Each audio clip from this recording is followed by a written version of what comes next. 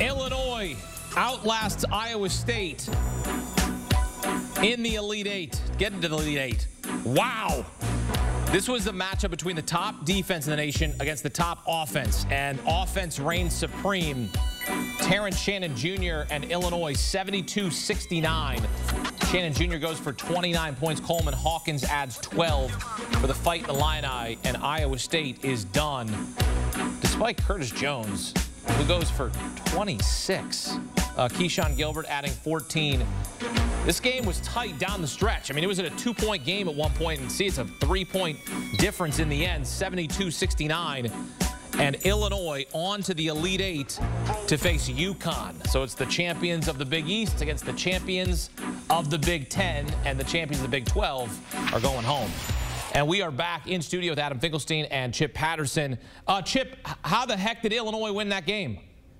By jumping all over Iowa State from the beginning. I mean, what do you do with a team that relies on its defense to be able to impose its will? Well, you force them to play keep up. I mean, I saw Iowa State pressing on offense in the early stages of the first half. And so at that point, you could almost see that they were rattled. Iowa State never led in this game. Iowa State was only tied once, and that was for less than a minute in this game. Yes, it did get a little nervy coming down the stretch, and Illinois did itself no favors with about, 50% from the free throw line. A lot of missed shots for the Fighting Illini, but ultimately I think the game was won in the first 10 minutes when Illinois dictated what kind of game it was going to be. Not that it was high scoring, but just the fact that it was going to constantly make Iowa State play keep up. That is not something that the Cyclones are really built to do. So credit the way that Brad Underwood and his staff got this team ready to go, because I think jumping all over Iowa State at the beginning of the game changed the matchup in a way that favored the Illini. This was a referendum on Illinois' roster construction. Marcus Domask has had a terrific season, but he is not a prototypical point guard. In fact, Illinois doesn't start a prototypical point guard. And so for them to play the team that is as good as anyone at forcing turnovers, being Iowa State, and to only have 12, now, that's not great, but it's not awful. And that was the key to the game. They sustained their pressure. They didn't turn it over. And then they out-talented them, quite frankly, because the Illinois roster is significantly more talented than the Iowa State roster. Give TJ Otzelberger and his staff a ton of credit. They are ahead of schedule. They have overachieved with this roster, just to say it plainly. And as they continue to upgrade the level of talent they have in that program, they're going to see better and better days ahead, because they are certainly farther along at this point than anyone anticipated, given what they had on their roster to start this season. Chip, Iowa State had been 25-2 when yielding 70 points or fewer. They give up 72 in this one and lose. It was as if they needed a couple more stops and they might have won this game, and the Cyclones might have been moving on. Instead, it's the Fighting Illini. Yeah, and I think that for Iowa State, you're going to go back and you're going to look at those missed opportunities. You're going to look at the fact that, like, Milan Momcilovic, after having 4 straight games in double figures, 1 single point, 0 for 4 from the field, a non-factor with just 22 minutes. Terrence Shannon Jr., on the other hand, absolutely lights out. I mean, Illinois only had 2 players in double figures in this game. That would be Shannon and that would be Hawkins. Shannon is the kind of player who can put the team on his back. We talk about why teams advance in the tournament, and Hakeem, you mentioned the good offense, good defense. To me, it's about bucket getters, and there are very few players left in this tournament right now who can just go and get a bucket the way that Terrence Shannon can. He can do it in the open floor in transition. He can do it in the half court, and so I think that that's what makes Illinois dangerous, or at least a minimal threat to UConn, is just the fact that if Terrence Shannon goes out and drops 35, 40 points, something that he has done in postseason play, then it could get a little dicey for the Huskies. Chip Patterson, Adam Finkelstein here on the win for Illinois. They're moving on to face UConn. What a matchup that is going to be on Saturday night in Boston at TD Garden. It is Illinois and UConn for a spot in the Final Four. Now, we're going to be transparent here with you, okay? Terrence Shannon Jr. is going to hear a lot from the UConn crowd in Boston. Just to give you the perspective, if you're just maybe hadn't been following along, but Terrence Shannon Jr. is the player who was suspended by the school in late December. He was arrested, charged with 1 count of rape or sexual battery for an alleged incident early September. He missed 6 games before a federal judge granted an injunction. He was able to return to play. He has denied the allegation. A preliminary hearing in the case is now set for May. So that is hanging over Terrence Shannon Jr. and Illinois as they continue on in this tournament, and they continue on Saturday night against UConn for a spot in the Final Four. Coming up, back out to Boston, Illinois, Iowa State down to the wire. Matt Norlander joins us with a live report next on CBS Sports HQ.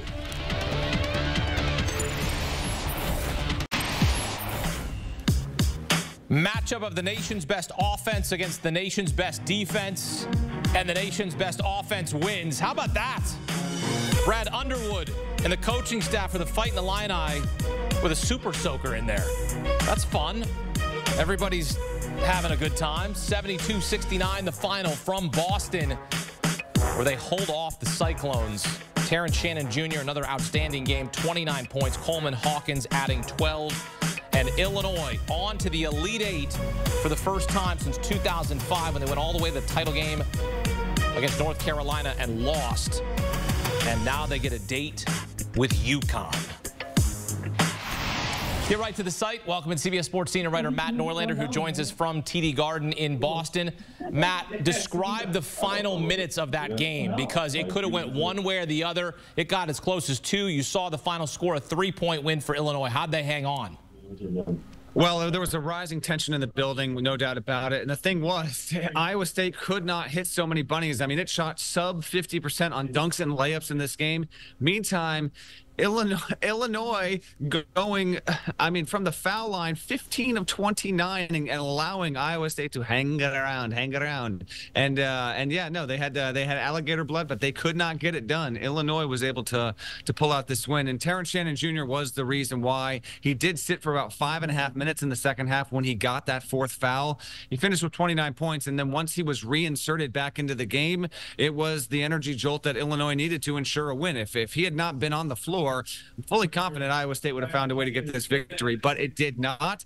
Offense did beat out against defense here, and Iowa State's going to have some regrets about the way it opened the game. It didn't play well in the first half. Illinois didn't even capitalize and make the lead larger than it could have been in the first 20 minutes, Hakeem, but ultimately it's enough to hang on. It wasn't a pretty offensive night, but it didn't matter. Illinois had enough. It just simply had enough to hang on to edge. It wanted to get to 70 points at least against a really good Iowa State defense. It did that. Iowa State fell just short of hitting the 70 marker. And there we have it. 3rd seed in Illinois, back to the Elite Eight for the first time since 05.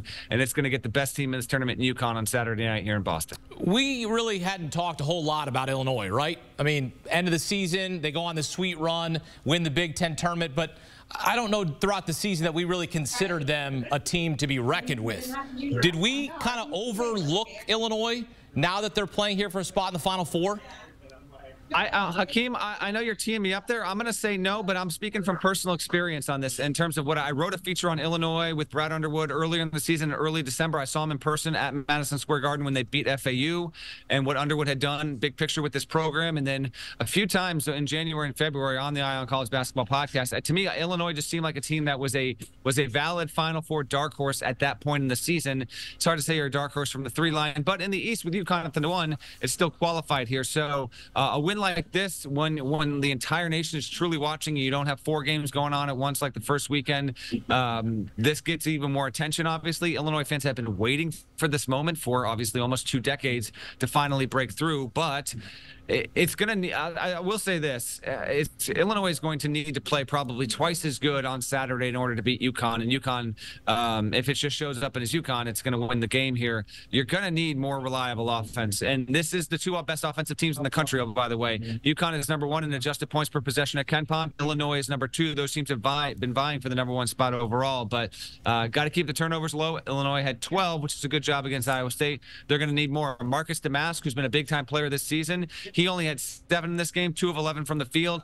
He's going to need to play better, and Terrence Shannon Jr. has to avoid foul trouble. But I don't think we have been overlooking Illinois. It is now just in a spot here where it's going to have arguably the highest profile game of the entire regional finals on Saturday and Sunday, and it's a huge opportunity in front of them. They have the offense to do it. We'll see if defensively they are up to the task, because UConn very rarely lets up on both ends of the floor. So listening to you there, it sounds as if you've got UConn onto the Final Four.